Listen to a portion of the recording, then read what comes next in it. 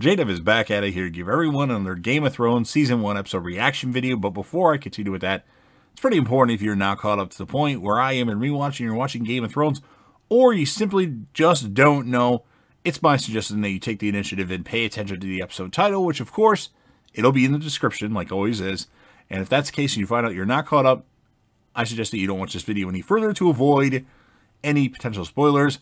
This will be Game of Thrones Season 1, Episode number 6. The title of this episode is called The Golden Crown.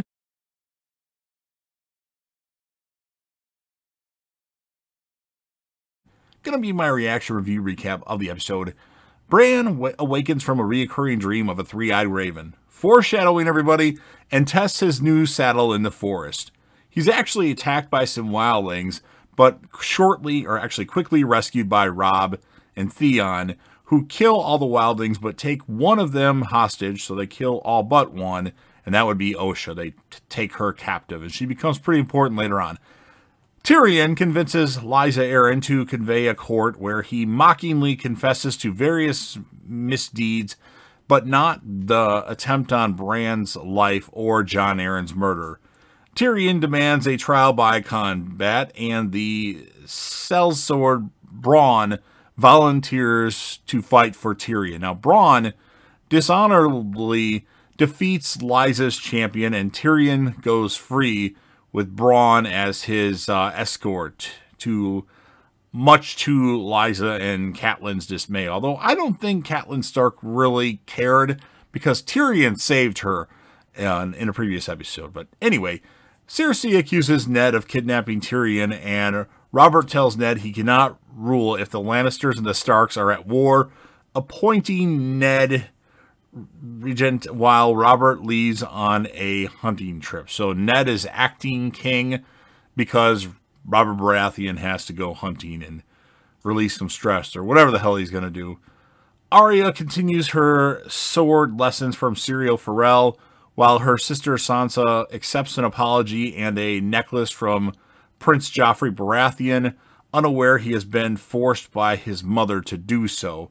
In Robert's absence, Ned learns that Sir Gregor Clegane, the Mountain, was seen attacking villages in the Riverlands. Realizing this is revenge for Tyrion's arrest, Ned orders Lord Beric Dondarrion, who later gets recasted, by the way, to arrest Sir Gregor Clegane, the Mountain, and summons his overlord, Tywin Lannister, to answer for Sir Gregor's actions. Now, fearing war with the Lannisters, Ned orders Arya and Sansa return to Winterfell for their safety. Both of them, or neither of them, want to go, of course. Sansa declares her desire to have golden-haired babies with Joffrey, which leads Ned to revisit Jon Arryn's research, and all the Baratheons have black hair until Joffrey does not share the same dark hair of Robert and all of his ancestors and bastards. Ned realizes that Joffrey is not truly Robert's son, or comes to that conclusion. Daenerys is left unscathed after taking one of her dragon eggs from the fire. She undergoes a ritual with the Dosh Khaleen, eating a stallion's raw heart and proclaiming her unborn son will be the call to unite the entire world as one Khalastar, and names him Rhaego for Drogo and her brother Rhaegar, killed by Robert Baratheon. Now, Viserys, angrily at his sister's growing popularity among the Dothraki, tries to steal Daenerys' dragon eggs to fund a new army, but is confronted by Jorah, and Jorah makes sure that he doesn't do anything stupid like that. Well, up until this point, a drunken Viserys threatens his sister at sword point, and Khal Drogo agrees to, or Khal Drogo, I said Drago like Ivan Drago of Rocky IV, oops, and agrees to give him the golden crown he desires. As his blood riders restrain Viserys, Drogo pours molten gold on his head, watching her brother burn to death while he begs for her not to let them kill him. Daenerys coldly remarks, "He was no dragon. Fire cannot kill a dragon." And that is the end of the episode. Pretty entertaining episode. The one thing I didn't mention actually, when Syrio Forel and Arya were having their dancing lesson or sword fighting lessons, that's the first time we hear the line, "Not today." What do we say to the, whatever the line is, but not, I don't remember hearing that until now in this particular season. I thought that was something in season 3 or 4 or something like that. But I really liked what I saw in this episode. The stuff with Khal Drogo and Daenerys and Viserys was pretty awesome. Tyrion, Bronn fighting for him, pretty good.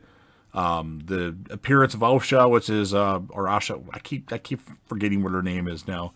It's one of the two, and all in all, pretty awesome episode. I'm going to give this one a 9.3 out of 10.